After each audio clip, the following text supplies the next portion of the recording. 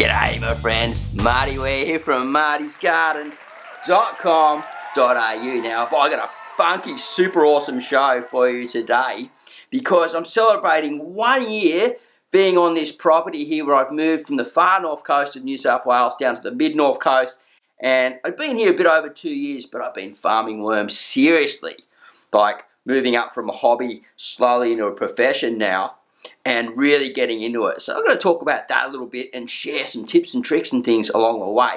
So there's going to be 3 parts in the tutorials.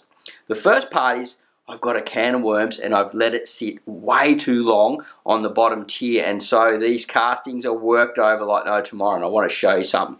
This is really cool, and you'll be surprised at how they look once they're being just worked over and anyway, stay tuned for that, guys. And the next one coming up, the next part, I've got a cutting from a tomato. It's a black cherry tomato, and I've taken a lateral shoot and I'm growing it in worm castings. So I'll talk about that and give you a bit of an idea on how I'm doing that and pulling that off.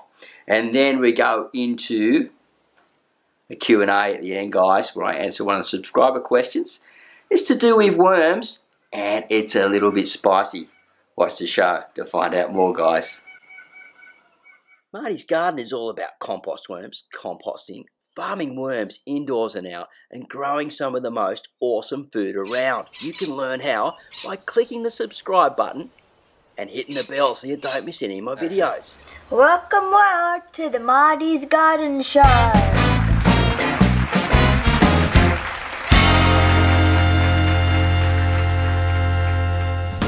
So before we get started, I've just got to drop off these microgreens.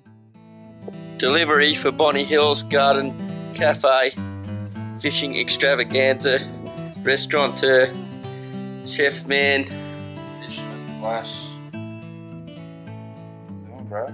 I've got your coriander here, as you can see. An absolute legend. Check it. And there's lots of seeds still coming up in there. Beautiful. So you can see they haven't dropped all the heads yet. So there's still some coming up and going through. And beautiful. Can you use that? Absolutely, man. How's your day? Good. So keep an eye on the story for Nathan's Cafe at Bonnie Hills, because we're going to be processing all the food coming out of there and composting it and turning it into worm castings and then putting it back through his garden to grow amazing food for his cafe. So keep an eye open for the story for that. Now, coming up next, who would have thought that it's been nearly a year, well, or maybe a year, I haven't been counting the exact days, since I decided to go into worm farming and really take it on. I'm getting amazing results. I started with 1,000 worms bought from a local shop, and then, I bred up to about 3,000 or 4,000, and then I was lucky enough to get around about 10,000 dropped off to me. And over time, I've just been building up the numbers and numbers. And I've got absolutely hundreds of thousands now, if we can count them in all the worm farms, and especially the windrows outside, because I've got some serious numbers going on out there. So things are growing really great. Wormcast Putty. So here we got the can of worms. Now I've already taken the top tray out and let the worms sort of hide a bit. And I've actually gone and left this way too long, and I started making this castings ball. Look, see the worms in there? And that's a string there from an old Hessian bag. They didn't eat that, and so you can see I can just crush up these castings and just make a big worm ball, just like some putty. Look at that. Look at that. And it's amazing that they left that string there. I'll have to throw that into the bin so you can see the worms through the material. And look, it just goes like Play-Doh or putty. And I just absolutely love this. Look at this. This is so cool. So cool. This is what happens when you leave it too long. You end up with pretty much pure worm castings, and it will shape just like that, and your plants will absolutely love it. Now, I better come back and get that later, because Cara and I got up early to shoot this shot for brekkie. Striking tomato laterals in worm cast. What we are looking at here is my black cherry tomato mother plant. It's only about 6 weeks old, and at this age it's perfect for taking lateral cuttings. And this is what you look for, shoots that are coming out right where the leaf has formed.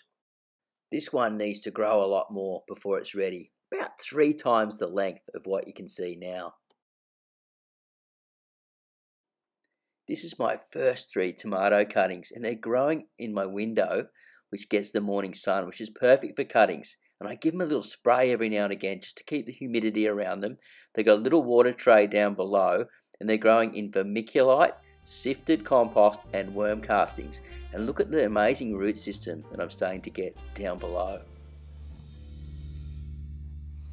So here are my little babies, guys, and I've got a thermometer down in here just to keep an eye on the temperatures. Not that it's really needed, but it's, it's a bit of fun knowing what temperatures they're growing in and what they're getting in the mornings on the window there.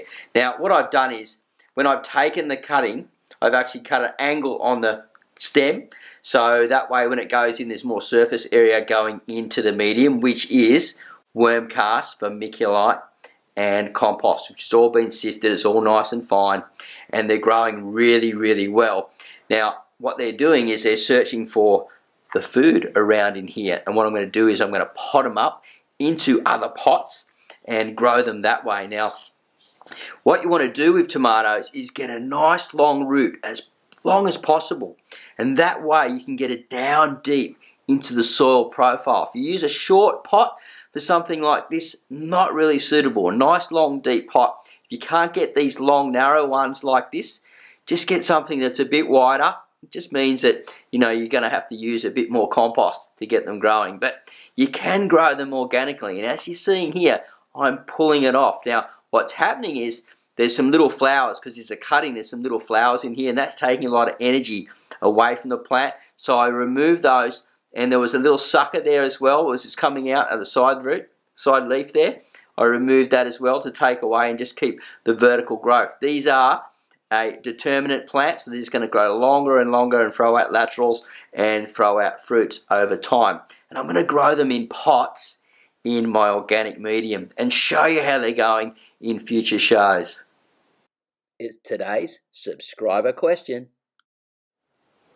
So today's subscriber question is an awesome one, and a little bit funny actually, because I know that this has affected me many times, but I don't think it will affect worms. But anyway, listen to the answer, and then I've got a really cool funny story for you at the end of this. So the question is, can you feed your compost worms chili, and will it hurt them? Well, the answer is no, my friend, because it only affects mammals. And it says in Wikipedia here that it's probably producing the capsaicinoids to deter against mammals. So I looked that up in there and thought, yeah, that's pretty interesting. And so how I discovered that was, I thought everyone and everything got affected by really hot chilies. And I had these special birds that come out of the forest, and they used to get in my microgreens. They scratch everything up. They're like a big wild chicken almost. They're called a brush turkey here in Australia, and they're just an absolute menace. And they would destroy $100 worth of my crops in about 30 seconds like that. And I was continually fighting against getting them away because they're protected. You can't hurt these birds, right? So I thought, I'm going to get them. I'm going to put chili powder in with their feed. So I'm going to give them the chicken feed, because they're always trying to get in the chicken pen, and the chickens would fight with them and stuff like that. Anyway, I put some out. Next minute, there's about 6 of them going pop, pop, pop, pop, and Karen and I are looking, going, oh, they're going to start burning. Their mouths are going to get on fire in a minute. And pop, pop, pop, pop, pop, pop. Ate the whole lot, no problem. Chili powder didn't affect them one bit. When I looked it up online, only affects mammals.